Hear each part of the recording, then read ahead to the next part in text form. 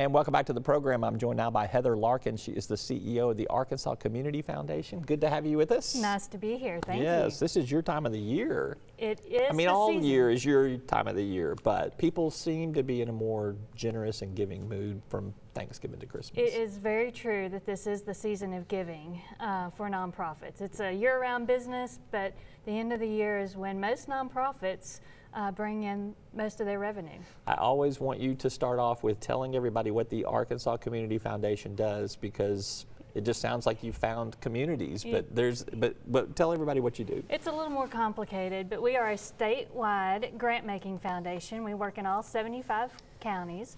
We are the largest grant maker in the state by the number of grants we give, not by the dollars, but we touch about 4,000 to 5,000 nonprofits every year. And we make our grants primarily through donor relationships. So donors establish funds with us. We help them make those grants to improve the nonprofit sector in Arkansas. Give me just kind of one recent example that highlights that partnership. Well, we've got a donor who established a donor advised fund years ago. Their family meets every Thanksgiving, sits around the table, they discuss their charitable giving. We help them process those charitable grants, get those grant proposals in, and then get the checks out the door for year-end giving. All right. That's how it works, kids. Pay attention. All right. I want to back up. I want to talk about what happened in the pandemic. I want to come later to what happened out of the pandemic, but let's begin. What did you see in terms of charitable giving when the pandemic hit? Yeah. Well, of course, it was the perfect storm. Lots of nonprofits suffered a great deal. In fact, the statistics show us now that over half of nonprofits were in a position of real danger on their financial stability through the pandemic. Needs were up, and for a while donations were down as we were trying to figure out how to give and how to respond. But nonprofits did adapt, and donors did dig deep and really focus in primarily on human services types of giving, as you would expect. The arts programs and some of those nonprofits suffered a little more throughout the pandemic, but donors did respond. What were some of the adaptations? What did some nonprofits do differently? What did some donors do differently? As you can imagine, many nonprofits, one of their primary revenue streams are events, as you know, and there were no events during COVID, and so nonprofits had to quickly adapt to either virtual events, digital and virtual appeals, even from just meeting donors. It all went to Zoom and to online meetings to try to engage those relationships. And I think most nonprofits did a really good job. Volunteers during COVID, that was another adaptation, because we could not have volunteers come into our nonprofits. And so the food banks had to really pivot and figure out how to work when you don't have a volunteer base, and they did.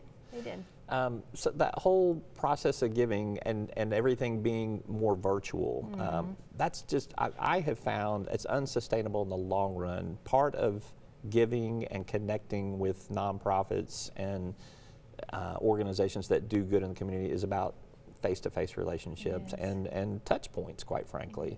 I just wonder if you agree with that philosophy that, I mean, it worked and they survived, but it's not the model for the future. That is very true. To get people to give, you have to have a relationship and really a connection. And so what nonprofits have had to do and will continue to have to do is to get better and better at that digital storytelling. We've got to be able to get our message out digitally, virtually, and then build those relationships. That's the case with young donors too, Roby. They're our future, of course, and they're very, very generous. Millennials are extremely generous. You have to get to them somehow through technology.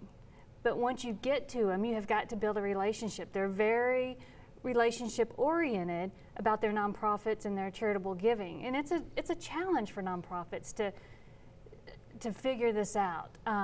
Increasing our ability to work with donors, new donors, existing donors through technology, but then to build that personal relationship so that they'll continue to give. What you're telling me is you're about to start a TikTok division over at the Arkansas Community Foundation. The younger and smarter people than I, perhaps. We're going to have to figure that out. All right, so post-pandemic, as things have returned to whatever the new normal is, what have you seen happening kind of after, when it's been okay to get back together again? Well, some good news. Donations are continuing to increase. Donor retention has increased. A lot of nonprofits found new donors during COVID as people tried to respond, and those donors have stuck with those nonprofits.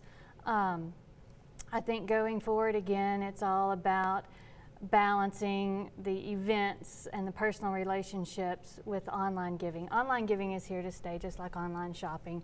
We see that through Giving Tuesday, of course. What did you see this last Giving Tuesday? I mean, I know it's early and you can't say everything's settled, but I mean, you did see activity, and you probably have gotten some preliminary estimates of how some folks have done. It looks good so far. Giving Tuesday is, it's like everything. It's like Cyber Monday. We're soaked in emails. I mean, I'm in the business, and delete.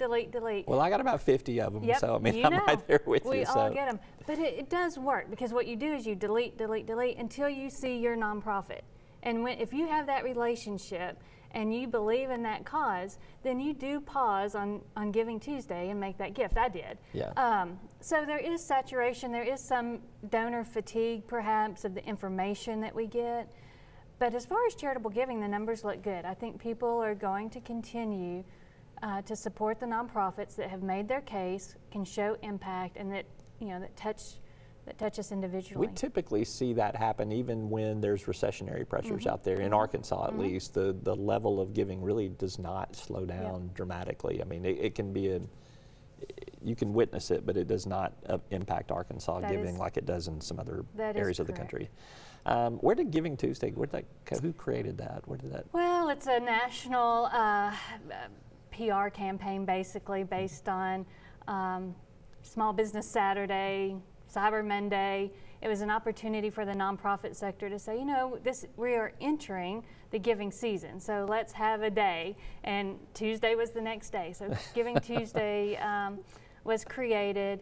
It is a virtual kind of unorganized PR campaign, much like the other days, Cyber Monday, small giving. It's done well. I mean, again, like you said, I mean, the amount of requests that I got, and the fact that you can see all those organizations participating and having that activity, it's there. All right, let's look into 2023. Kind of what do you see on the horizon in terms of philanthropy, and what's kind of the new normal now?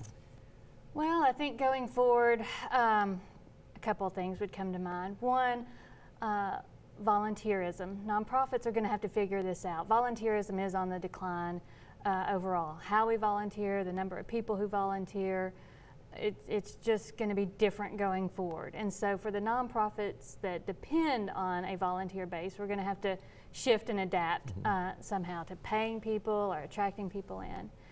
The second, that's not volunteering. If you're paying that's right. We'll have to find a new name for it.